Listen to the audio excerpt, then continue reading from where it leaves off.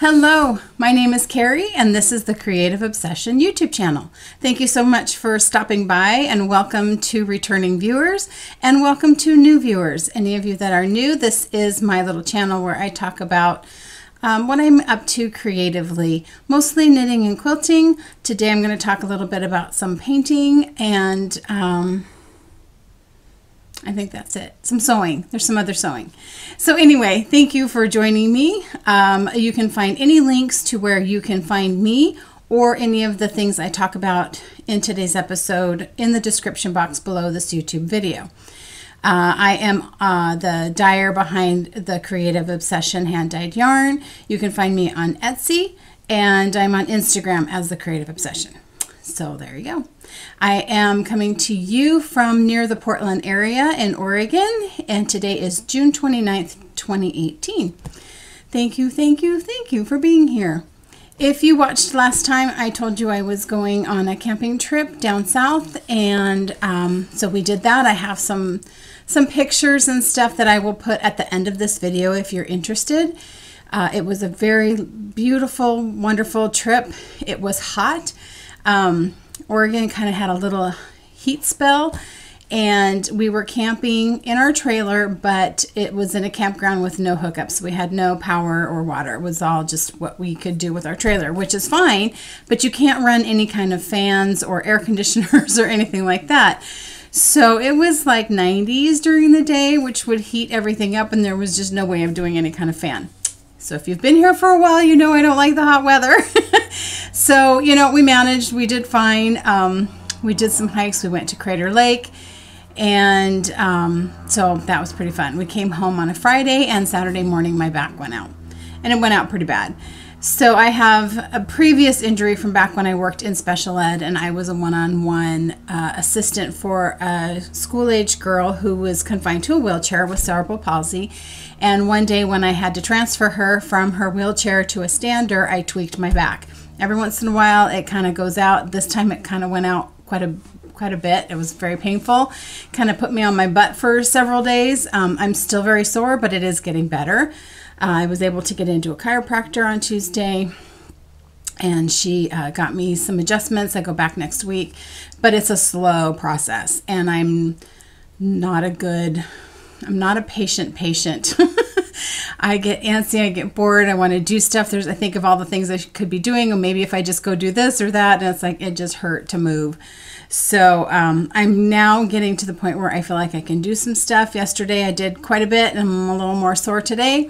But after I'm done recording this, I'm going to go put some ice on my back, and I can sit and edit. So that'll be good. So when I was camping, I didn't do as much knitting as I had thought I might because it was so warm. It's like it just was warm. It was hot, and I'm a wimp. I don't like the hot weather, and so you sit there and you feel kind of sticky and clammy. The last thing you want to hold on to is some wool.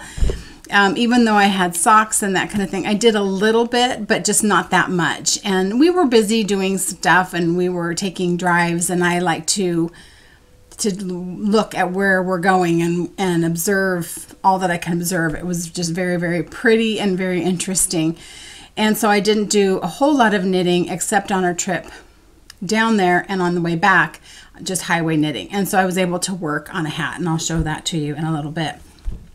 But once I got home and my back went out, I got a lot of knitting done because I was not moving out of the chair a whole lot. So I have stuff to show you. I'm going to just kind of jump right into some of the sewing stuff I've got going on. Right now it's just sort of things that are going to happen in the future. So this came up, this pattern, it's called the Jelly Roll Rug.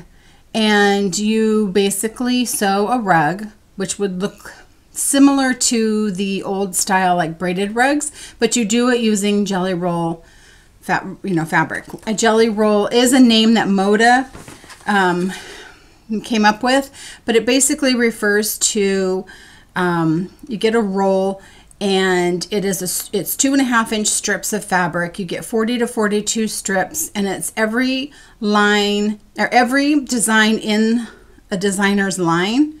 If that makes any sense. So a designer will design a line of fabric, and they'll have it in different colorways and coordinating things. And so this jelly roll is 2.5-inch strips, and you get every piece of that fabric or every piece of that line in that roll. So this uses 2.5-inch strips, and I thought that's cool. And I saw the pattern came out quite a while ago, and I was like, do you really need to buy the pattern? I mean, it seems pretty easy to me. I kind of get the gist of it, but I've also done rugs with clothesline. Actually, I should show you. Hang on a second. Okay, so this is a rug I did. I'm not super proud of it because I don't really like the colors that I did, but you get the idea. So this was one that I did, and it's using clothesline. I dyed the clothesline using RIT dye, and it feels a little clowny, but I keep it up here and I keep it on the back side of my ironing board so that when I'm spraying starch and stuff, it's not just landing on the carpet, it's landing on this. But this basic idea, I'm going to put it close. If you can see, it's just a zigzag stitch over the rope. So basically, this rug is the same thing, but you're just making the rope with the fabric.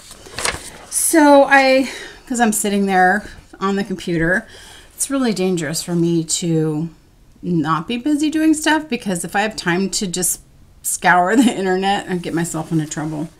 But things that I saw people have done some tutorials on YouTube kind of giving hints and tricks, and I thought, is it really that hard? Because to me it seems really simple. So I thought, well, let me give it a try. I didn't feel like I needed to buy the pattern. Let me give it a try. So I just grabbed some 2.5-inch strips that I had left over from a previous project, and they're solids, so that does make things look a little bit different. So basically you take your 2.5-inch strip, you take a 2.5-inch strip of batting, and then you're folding the strip to make like a rope. One thing that, like, I've got lots of scrap batting because I have leftovers from when I've made quilts, and then you've got, like, you know, the batting comes 90 whatever inches wide, and if your quilt's only 70 inches wide, you've got that 20-inch piece of batting left. So I've got a lot of batting. There's several people that are suggesting buying. There's a, I don't remember what it's called, but somebody has batting on a roll that's already cut to the 2.5-inch strips. I think that's a little, well, you make your own decision. Wasn't for me. I have batting, and then you have to stick it together because you need a very long strip. What you're doing with your jelly rolls is you're sewing them all together, so you have this very, very long strip of 2.5-inch wide fabric. You need batting that matches that. And so there is a batting tape, and I can't find mine for some reason. I don't think I used it all up, but I may have. I know I didn't have a ton left over, and I thought, well, you know, what if I just use interfacing? So I have this interfacing, and it's got the little glue, it's adhesive on the back side of it, and the front side's not, and it's just a lightweight interfacing. So I just cut strips. I don't know if that's showing up. I just cut a strip about 1 inch wide by the width of my batting, and I just pressed it on. So there you can see the seam on the back side, but it's holding it together.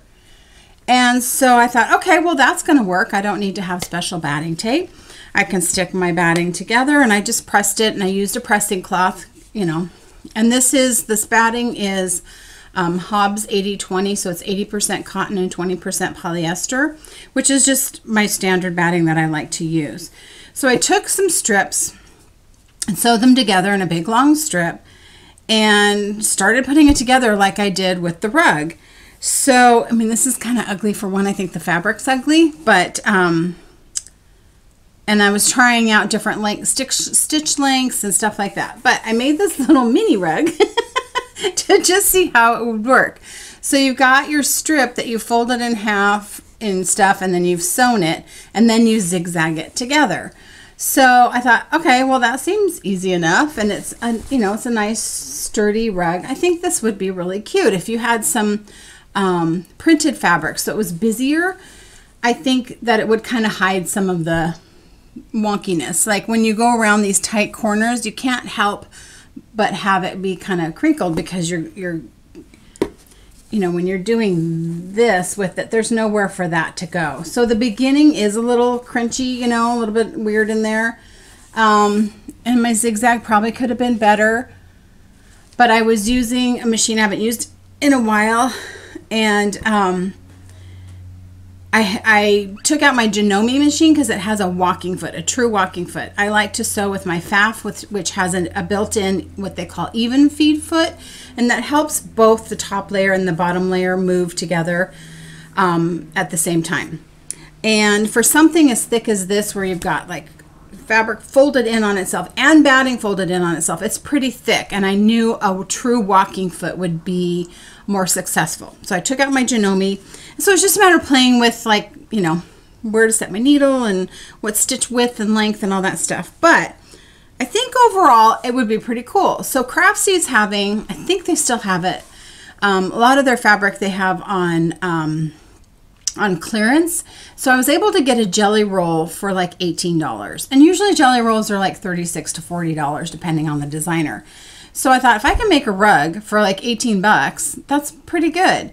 And I've got the batting, so I'll just put batting together. And so then I kept seeing on these people when they were doing their YouTube tutorials on like, well, I don't want to give anything in the way in the pattern because she gives you lots of tips on how to make this work better, blah, blah, blah. And I thought, you know, I'm going to go ahead and buy the pattern because maybe there's something that she says about this.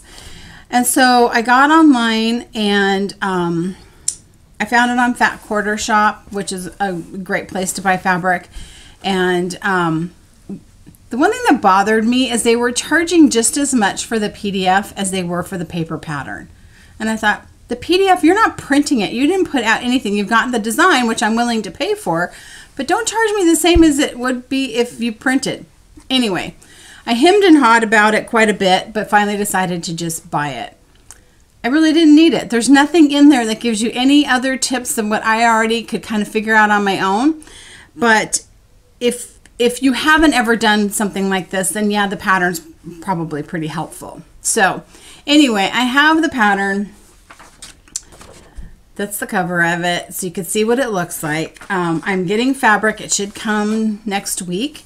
And then I'm going to try and make a rug. So this is like to be continued to hopefully be something, hopefully turn out to be really neat.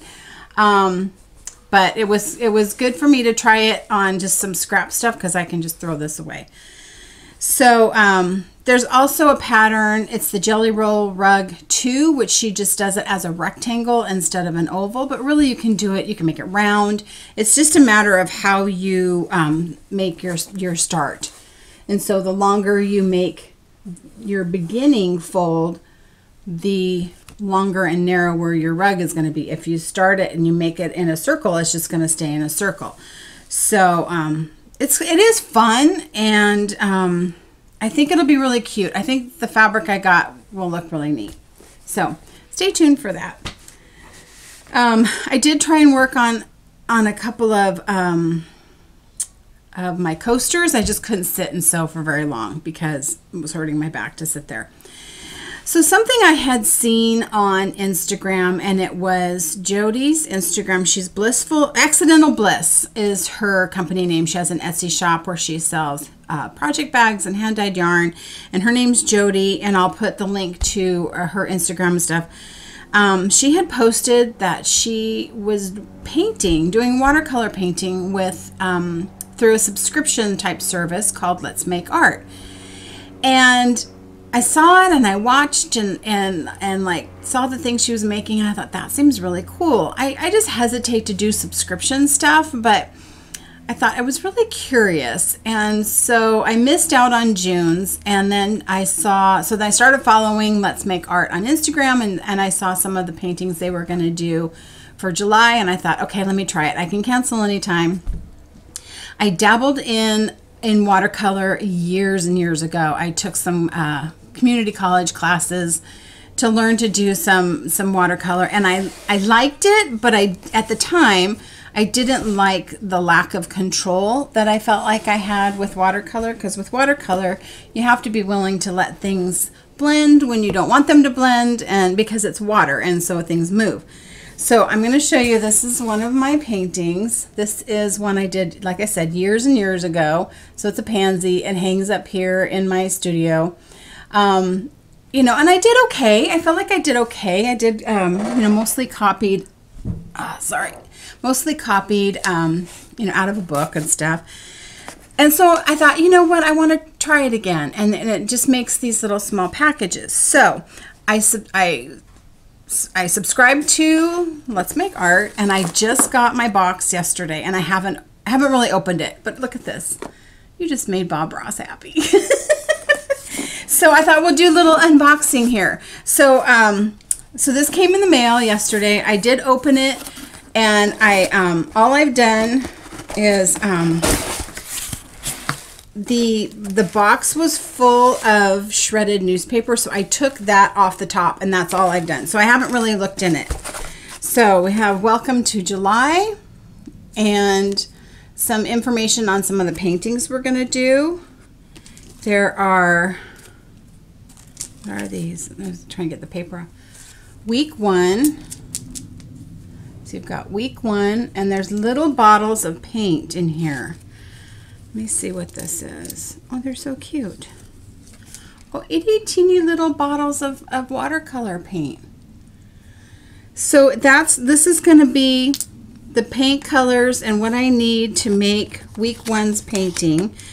So it's in a little bag that says make. I don't know if you can't see it very well. Then week 2, let me get the paper off. That's week 4. Week 2. We're going to make some kind of gemstone. Week 1 is this like cactus little painting we're going to do.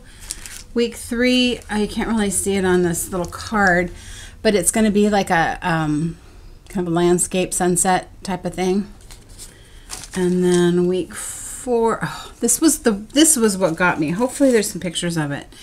And it's, I don't know if you can tell, but it's like the top of an elephant's head, and there's like rainbows coming out of his snout, his trunk. So then we have a little postcard. There's some transfer paper, so evidently there's a drawing or something that we're going to transfer on. And then part of what I got, which doesn't come every month, but when you're the first time subscriber, you get a discount on a couple of watercolor brushes and this, there we go, a Butcher palette tray. So it's like a metal tray. And so I thought, okay, I wanted to get the right tools, and that looked like a cool thing to have. So I got that. That, like I said, that was kind of a one-time purchase deal. Okay, so...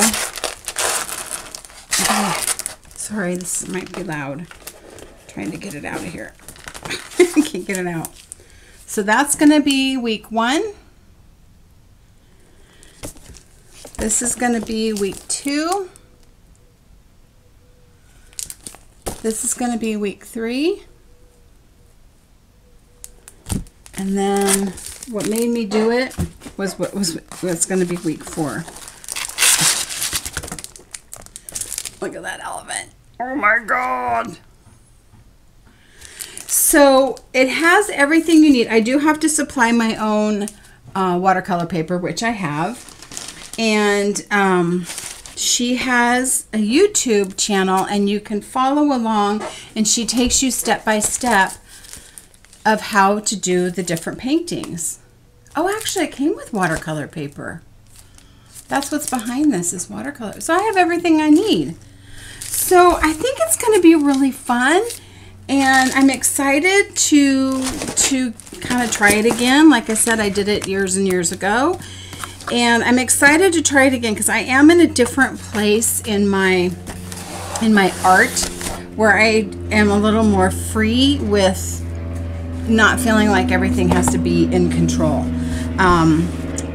You know, like I said, I was doing that for a while, and I was getting really frustrated with watercolor because it wasn't controlled enough. And now, you know, over the years of doing different things and just maturing and not trying to feel like I'm in control of everything, my art has gotten looser. So I'm looking forward to doing this.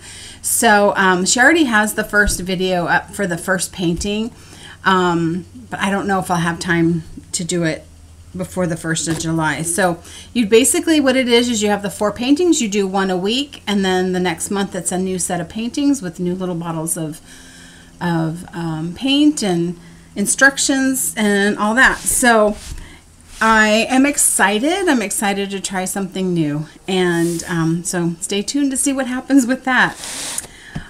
So I'm going to move now into what I've done knitting wise, and I do have a finished object. Let me just gather my knitting things because everything's kind of pushed over there.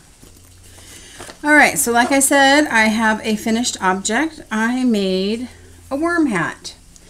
So I did this with Lion Brand mandala yarn,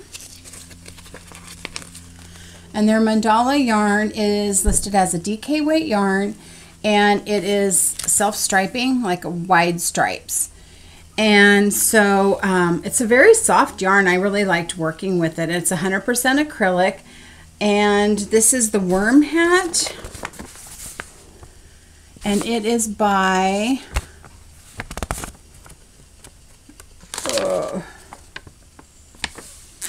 I'm not going to try and pronounce that, but I'll put a link to it down below. So basically you do a folded brim. So I knitted a while and then folded it in half and then connected it to the inside. And then you're just alternating knit rows with purl rows, and it makes this kind of ribbed. You know what this reminded me of? And I can't think of the name of it, and I know somebody out there is going to know it.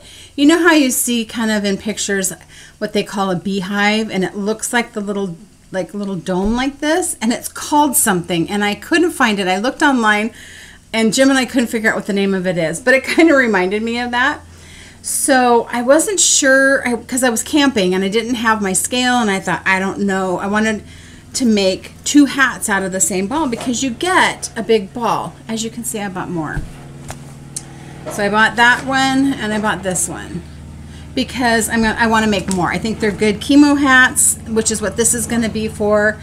And so I was afraid, like I couldn't tell. I couldn't tell, like, is it the same? You sit there and hold it, and like, I think this feels heavier.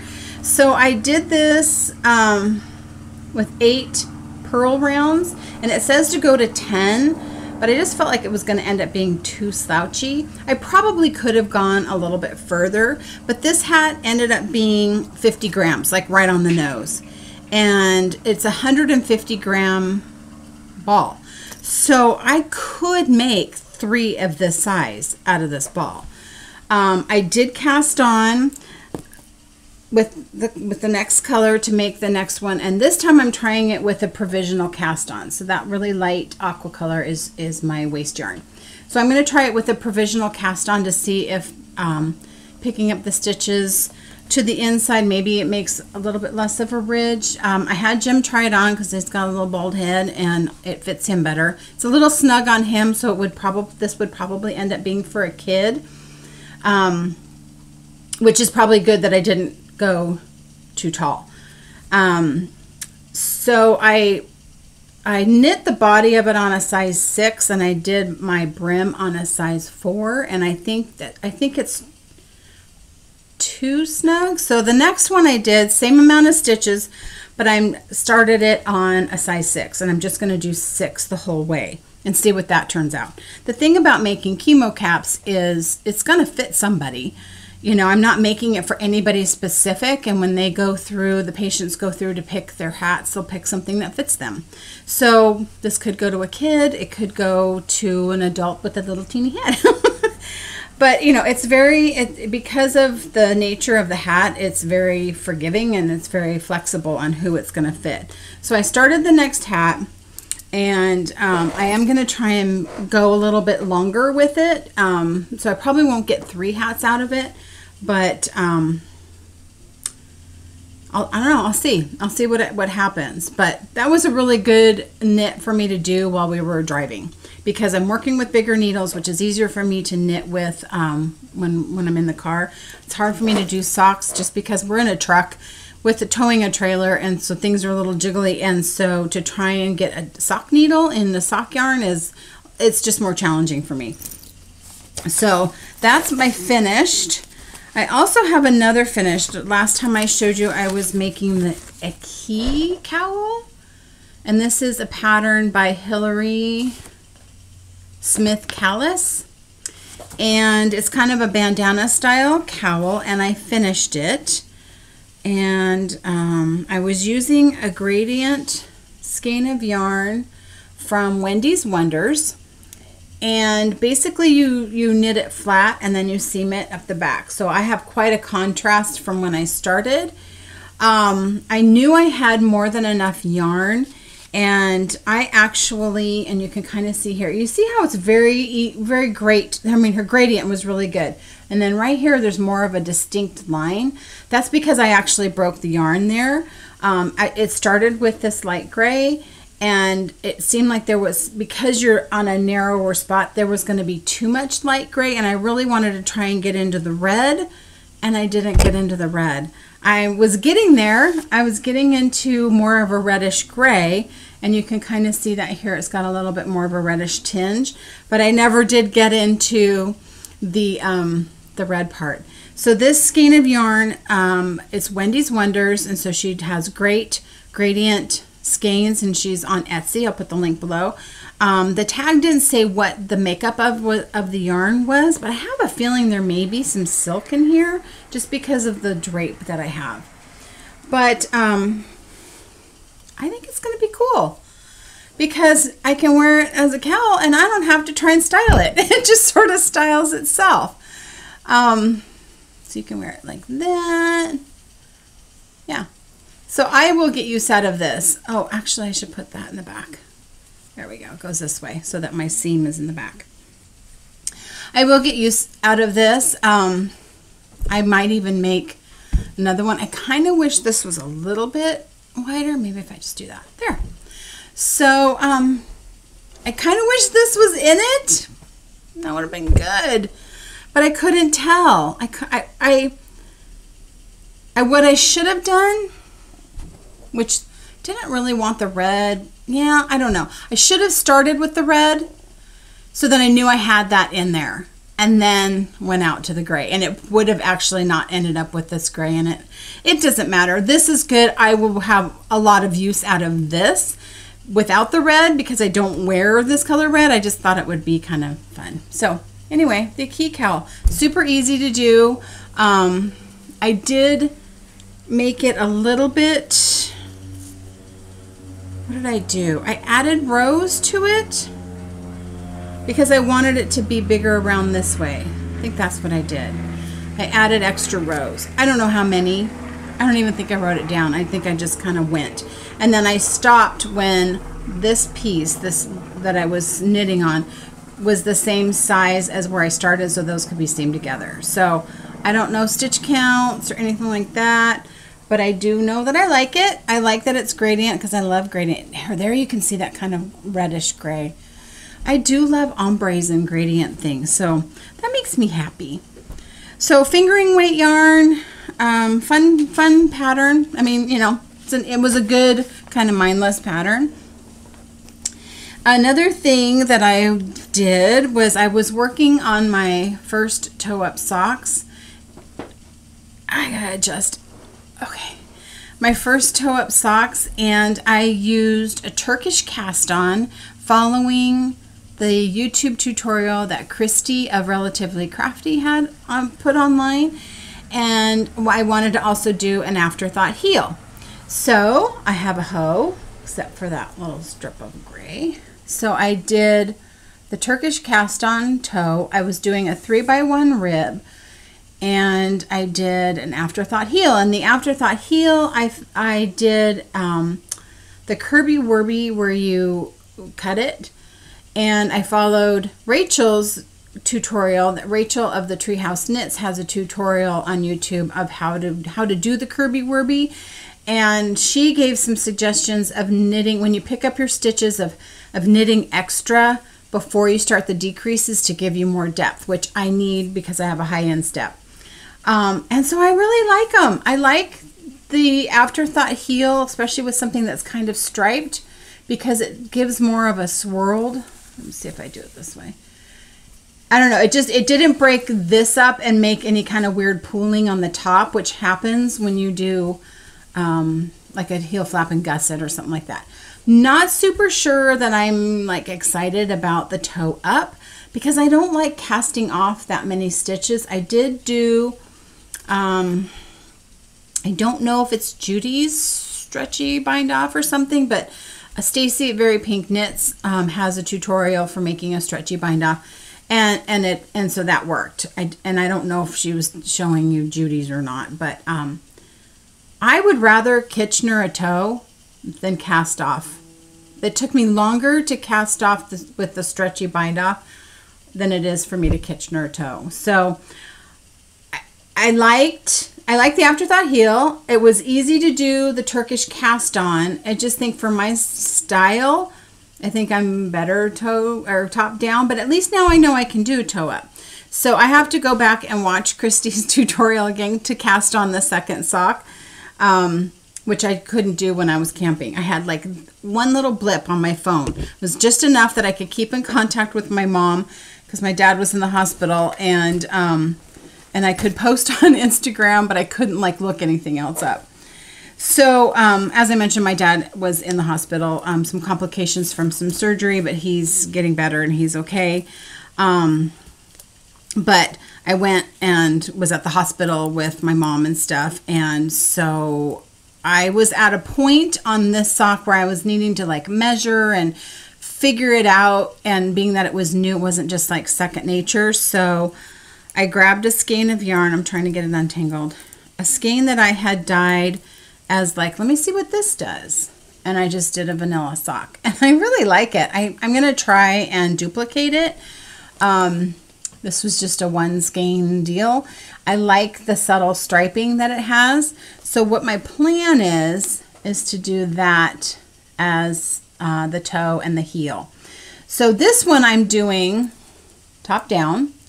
And I've marked where my heel is going to go. And so now I'm going backwards, and let me know if I'm doing this right or not. But I have my sock ruler. So what I'm doing is I'm putting the sock ruler in to where my little marker is, and then measuring up. Is that how you guys do it to figure out when to do your toe? So I think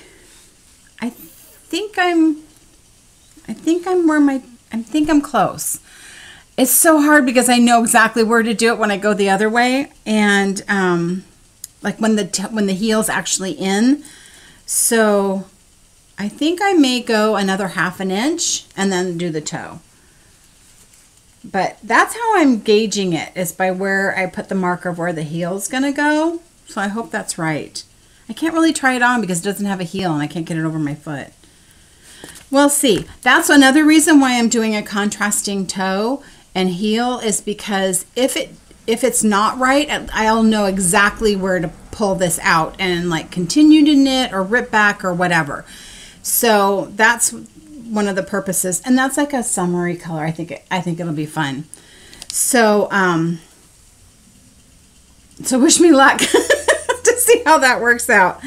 I'm getting close. I'm getting really close. And so I'm writing it down so that if I did it again, and that sock I'm doing just straight vanilla. There's no ribbing or anything like that. So I want to see if the Afterthought heel fits me without having the ribbing over the instep. Fingers crossed. So, so that's that. Oh, really? That's about it. So like I showed before, I did pick up, because I was at Walmart, and these are only like $5. And if I can make 2 to 3 hats from $5, and that's pretty economical. It is soft. Acrylic is good for chemo hats because anybody can get them and anybody can wash them and whatever. And these are fun because you don't know exactly how it's going to look, and you'll get 2 or 3 different hats from the same ball of yarn. They'll look really different. So that's going to be coming up. So I hope everybody has a fun 4th of July, and because that is coming up, you notice my flag wear. This is my only 4th of July shirt I have. And so if you've stuck out this long, thank you so much for being here. I am going to talk a little bit about my trip my camping trip. So if you're done, we'll see you later. And if you'd like to hang out, let me just kind of give you a rundown of what happened. I will show some pictures at the end of this so you can see, because it was just so pretty. But we drove down, and it's about a 4-hour drive, and got to the campground, new campground for us, and it was beautiful. It was a great campground, had a wonderful bathroom with showers and stuff, which was nice since we weren't hooked up. We can take a shower in our trailer, but we just would prefer not to if we can use somebody else's shower. So so we just kind of chilled out the first day we were there, because, it's a long drive and everything. The next day we said, let's go do a hike. So we were on the North Umpqua River. There is a trail that follows the river for almost 80 miles. And they've broken it down so that if you go from this trailhead to this trailhead, this is kind of what you'll see. This is the mileage and blah, blah, blah. So we thought, let's just pick a section and we'll just start going. And so we start going on this trail, and now mind you, by the time we kind of got going, we were kind of lollygagging around. We didn't leave the camp till like 10-ish or something. It was already getting really hot. So we were out there, and we're like, I think this is poison oak here on the side of the trail, like everywhere.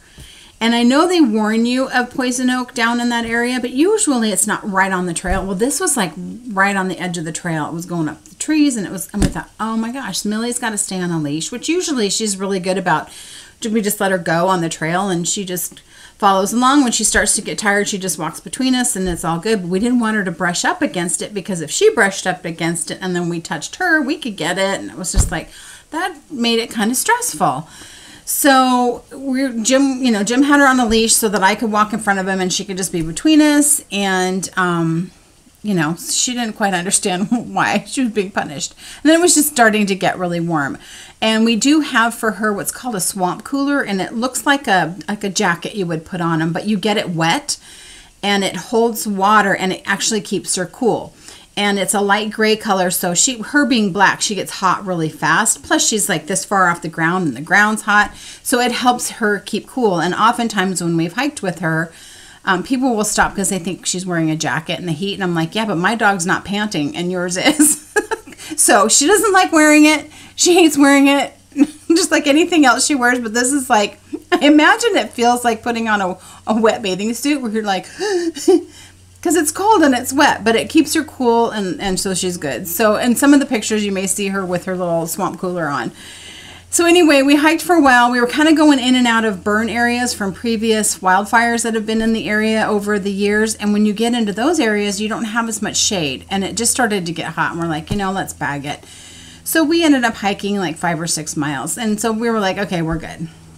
And so the next day we decided to go to Crater Lake, which Jim thought was about an hour and a half away. It was more like 2-ish or more. But a beautiful drive, and we're going to Crater Lake. And as we got closer, it was getting cloudier and cloudier, and you have to pay to get into the national park. And we're sitting there at the little ranger hut where you're paying, and I'm like, I think it's starting to rain. All of a sudden, you just hear these big blops of rain, like huge drops hitting the top of the truck. Sure enough, it started raining. We're like, well, okay, this will be good. Well, maybe we won't get out too much today. And so Jim said, you want to drive around the rim? Because there's a road that goes all the way around the rim of the crater. And we thought, neither of us have ever done that. Let's do that. And it was so cool because it was thunderstorming across the lake. So it's just rumbling. And I love thunderstorms. And it's just rumbling. It wasn't cracking, so it wasn't freaking Millie out because she doesn't like that.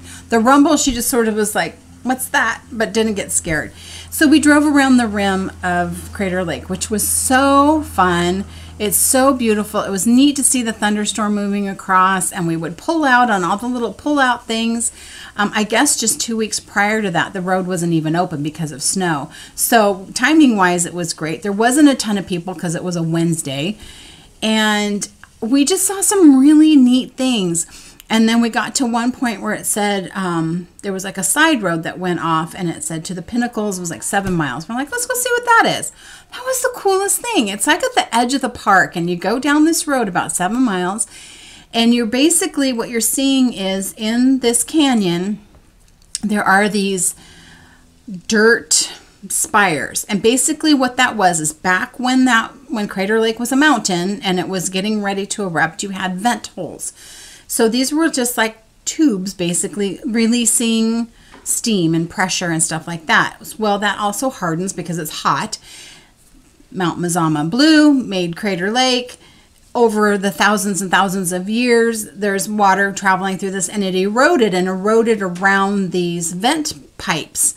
And so it was just so cool. And what was really neat to see too, and you'll see in some of the pictures, is you can see the different types of dirt, because it actually looks like it's shadowed on the top and then it gets lighter, and that's just the color of the dirt.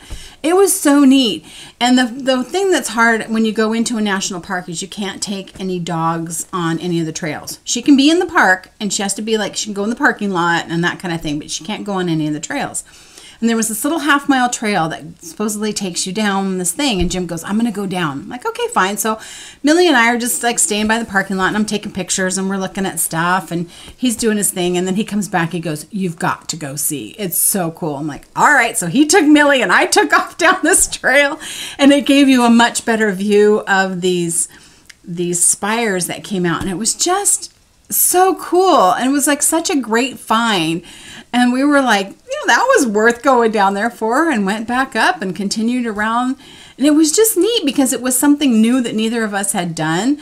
And we love to just be like, oh, what's down here? Let's go see. And so we just spent the entire day doing that.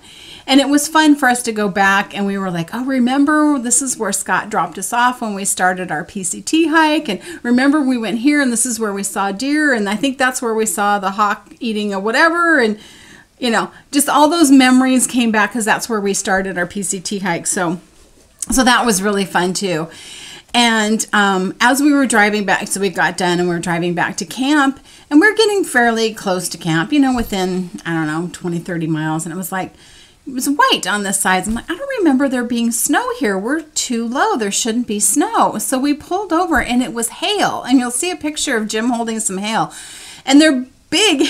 There's big hail, and it's already been melting because I don't know when it went through, but it had gone through a while previous. And I'm like, thank goodness we weren't driving in that. So that was the thunderstorm that was going across at some point, dumped a bunch of hail.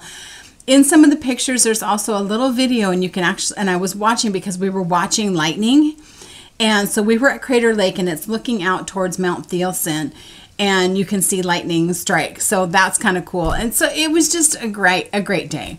So one of the hikes that's on this map of this big long hike is you can take kind of a side trail and go and see pictographs. And I'm like, we want to go see that. So we go to the trailhead and we start hiking, wipe ourselves up with we have like bug stuff, and it comes on a wipe. I wiped us all up because there's a bunch of mosquitoes and stuff, and because it was very damp.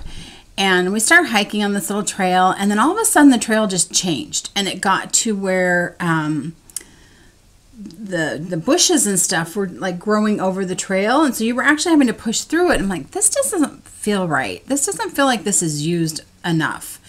And then it makes me nervous because that's how you get ticks. And so I'm like, I just kept saying, this just doesn't feel right. And then all of a sudden the trail starts going like down, down, down, which is fine, but you got to go back up. And then there was a tree across the trail, and I couldn't get over it. It was too big. I couldn't get over it.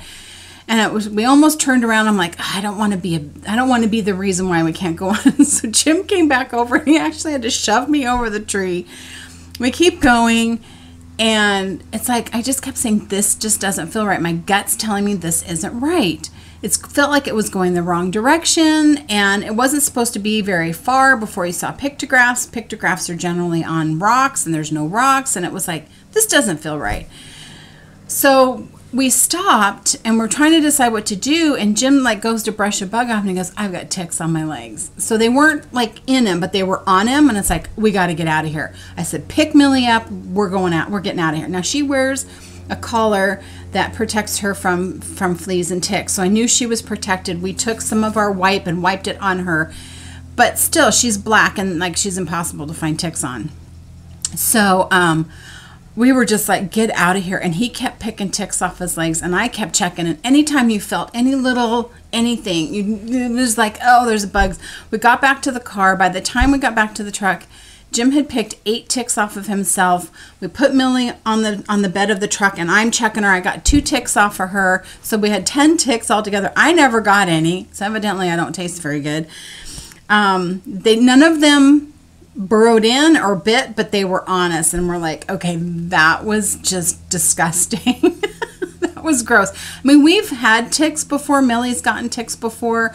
Jim's had a tick on him. I don't think I've ever gotten one on me. I must really be old and leathery and they can't bite me. But anyway, that was the most we've ever seen. Now, I think that the bug stuff we put on us did protect us and protect him from them actually getting on him or going further. Same with Millie. But it still just gives you the heebie-jeebies. And then even when we're driving, you're just like constantly like, I'm feeling like bugs are on me. So we did some more driving around and took some weird roads up who knows where. And then just ended up going back to camp. And then on the last day, we just kind of sat around in camp, and I tried to knit for a little bit, and, you know, just kind of this, that, and the other thing. Overall, we had a great time. It was just, it's really good. That time of year on the 21st is my son James's birthday, and he would have been 32. He passed away in 2005, and so we usually try and go camping around his birthday. It just helps us to get through it. So it was fun. We had a really good trip, and looking forward to another one. We don't have any other camping trips planned. Not planned. We do plan on trying to, like, if it's a nice weekend, hey, let's just try and go maybe tent camping, but nothing's really planned until we go to Alaska at the end of August. So we'll see. We're going to be going to the beach for the 4th, so that will be fun. I'm going to get some knitting done. I know I will. So I'm going to kind of plan some projects for that. And so I will see you probably in a couple weeks. It may be 3 if I don't really have anything to show you. Although I want to show you, I'll have to show you my painting because I'm hoping I'll have something done by then, because I may tackle that maybe later today. We'll see. So thank you for being here. Everybody, if you're celebrating the 4th of July, please be safe. And I will see you in a couple of weeks. Thank you.